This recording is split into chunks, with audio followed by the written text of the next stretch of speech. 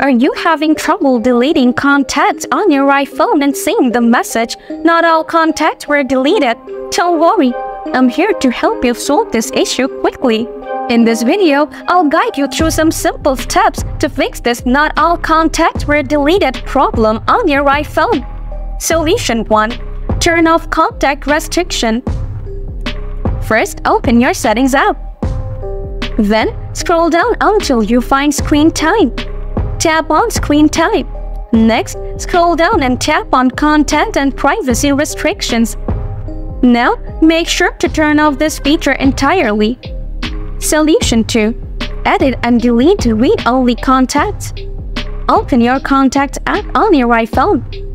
Now, find the read-only contact you want to delete. Tap Edit on the contact. Next, remove all the information like the name, phone number, email, and everything else. After that, save the contact. Now, open the contact again. Tap Edit. Scroll down and tap Delete Contact. If the issue persists, try this last method. Open the App Store. Tap the Search tab. Type in Duplicate Contact Remover.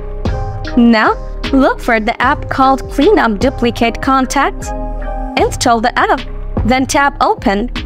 After that, find the Contacts option within the app.